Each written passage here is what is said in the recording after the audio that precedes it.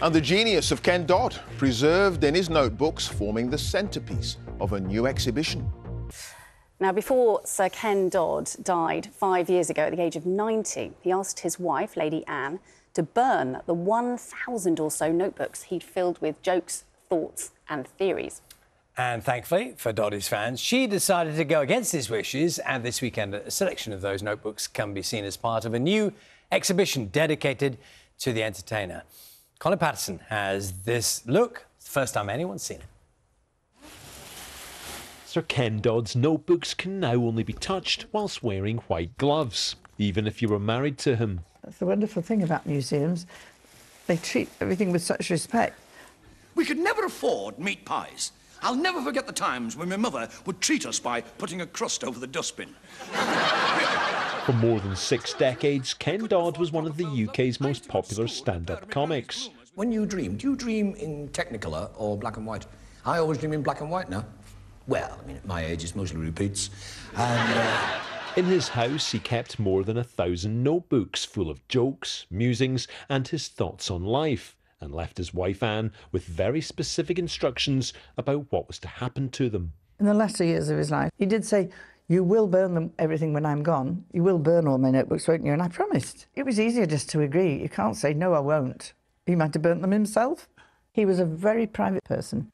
I'm interested in this one because he is so famous for his long shows and how they go on for hours. Oh, yeah. I'm spoiling the quality of my life by being so self-indulgent and egotistical. I must take some material out. And I used to say, really, especially in the latter years, I used to say, shorter shows, longer life. Happiness, happiness, the greatest gift that we possess.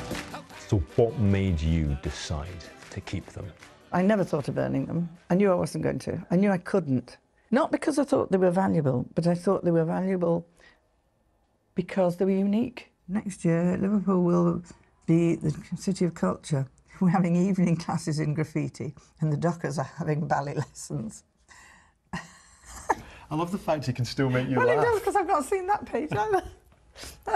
How much have you learned about him from reading?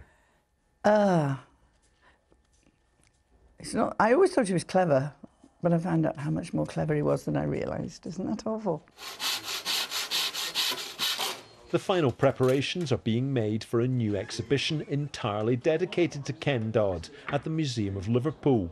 This is the Moggy coat, probably one of his most iconic costumes. This whole section is about Ken the legend. This is Dicky Mint, which is my favourite object, I think, in the whole exhibition. But the notebooks are the real highlight. They've never been seen before, ever, by anyone outside of Ken's house. And they give a little insight into his vulnerabilities as well, which you don't often see. He was the ultimate performer. So as soon as there was a camera on him, he knew it was there and he was great and he was amazing. But just to see that little bit of uncertainty, I think that the public will be quite surprised by that. I can't make you laugh. The laugh, it's there. And as for what Ken would have made of his wife going against his wishes, I wonder if it would be, I told you what to do. And I feel, surely, he's put so much work into that. Surely he wouldn't have liked to see it go up in flames. I couldn't have seen it go up in flames. How much do you miss him? Oh, God. Every day. Every day, but he's around me. He's in the house with me. I talk to him. Colin Patterson, BBC News, Liverpool. He was such an extraordinary character.